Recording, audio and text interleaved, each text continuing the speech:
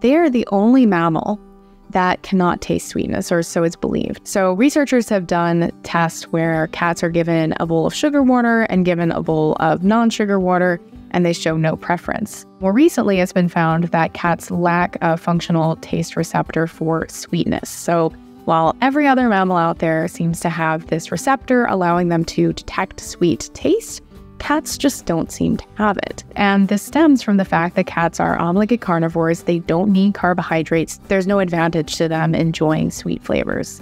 Now, I know a lot of cats seem to enjoy sweet things, and it's generally thought that this is because they appreciate the texture, or maybe the fattiness of certain sweet foods, but it is not the sweetness that they're enjoying.